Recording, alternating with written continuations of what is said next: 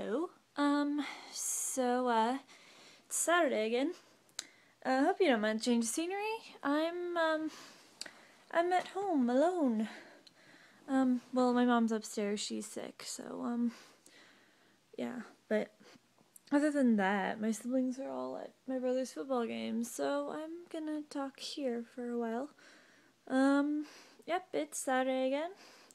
So that means it's time for another discussion of, all the things that are going on in the fandoms. And my fandoms. First up,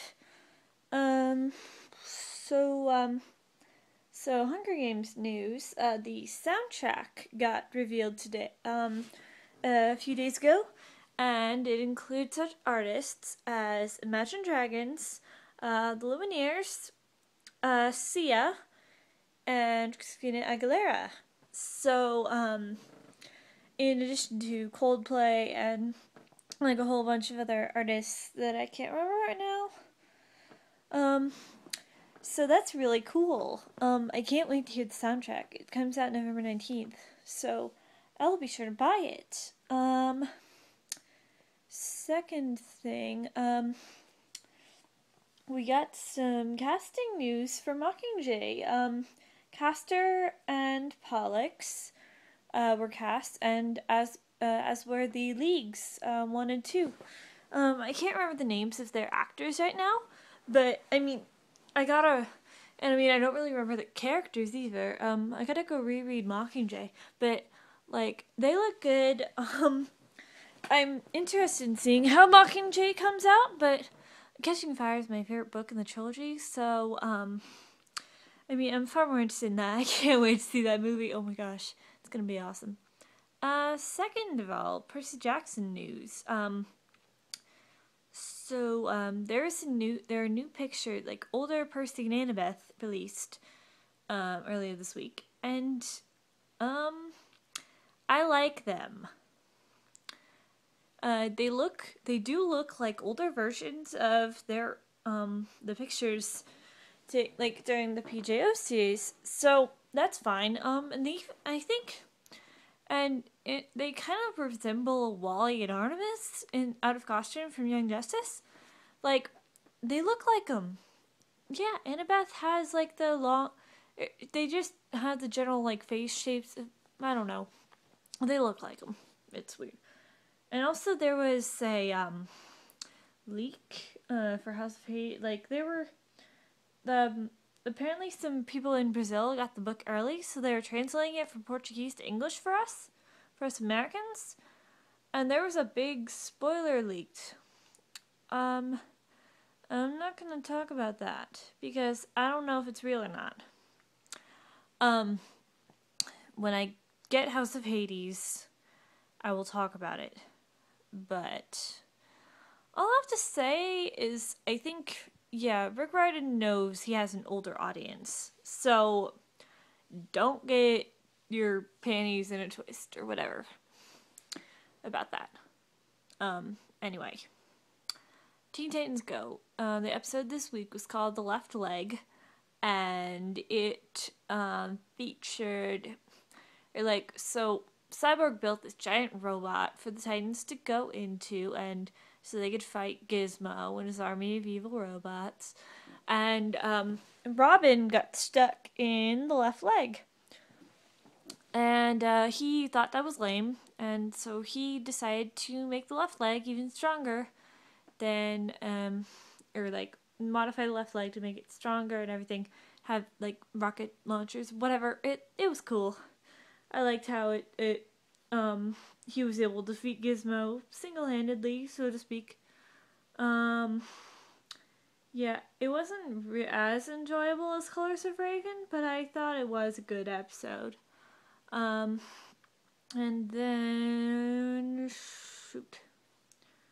What do I have? Oh, yeah, it just random news. Acclaimed voice actress E.G. Daily, who I know from playing Mockingbird in Avengers Earth's Mightiest Heroes, is on the TV series The Voice, which is a singing competition.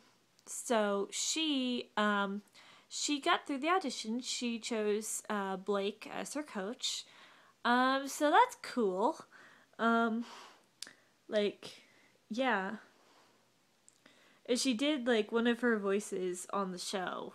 So they were totally freaking out. So that was awesome. Okay, so let's get to Legend of Korra. The episode this week was Civil Wars Part 2. The conclusion to Part 2 of the Civil Wars thing. And, yeah, how many of you saw the Unalaq thing coming? I mean, come on, he's a jerk. We all knew that. He was just using Korra and everything, so that was, yeah, we all saw it coming. I'm surprised Korra didn't, frankly. Meanwhile, Asami is still awesome, and Tenzin is still the best dad ever. In this series, at least. He finds Iki in a cave with some sky bison, which are the cutest things ever.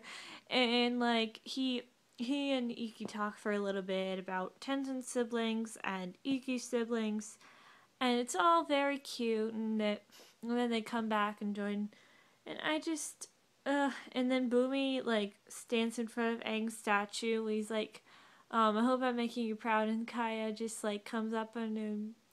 They're like, yeah, you do. And she's like, yeah, you do. And then she gives him a hug. She's a hugger like her mom. I want a moment with Katara and Kaya. That would be so cute. I want to get flashbacks to them as kids. But anyway, the Bolin and Eska situation is escalating, if you don't mind my pun there. She wants to marry him. Okay. And she gives him his betrothal necklace and dresses him up like them, which is funny. And then even Pabu is dressed like them. And then somehow Bolin gets away from her, and the last part of the shot of the episode is it's her with makeup streaked down her face, waterbending toward him on their boat. Yeah. Yeah, hell hath no fury like an Eska scorned. Bolin, you better watch out, my friend, 'cause you are in a pickle. Quite the pickle. Anyway, so Korra's dad gets put in jail, and taken to the north, but she frees him, despite her father's warnings of not doing anything rash. That was rash, Korra. And she threatens the judge at his trial. It puts him in Naga's mouth, and it's funny. Korra's mom got free, but Korra's dad, nope. He's no, but she frees him, and Varrick is still the best new character.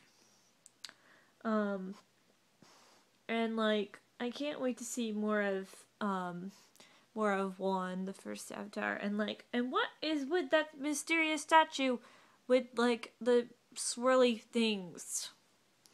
I want to see more of that, or what is that thing? I don't know. I don't really remember much of this episode. I'm gonna have to watch it again, except, yeah, I think I've said all that needs to be said. Next week, I'm gonna be talking about, the Omniverse premiere, the new Legend of Korra, the Ultimate Spider-Man special. So I'm probably gonna be doing a video on Sunday. And then the next week, I'm gonna be talking about House of Hades and the Epic Rap Battles of History. Probably brief mention that. Or, of course, we're going to be talking about Teen Titans Go the previous week. But, And then, yeah, I'll see ya.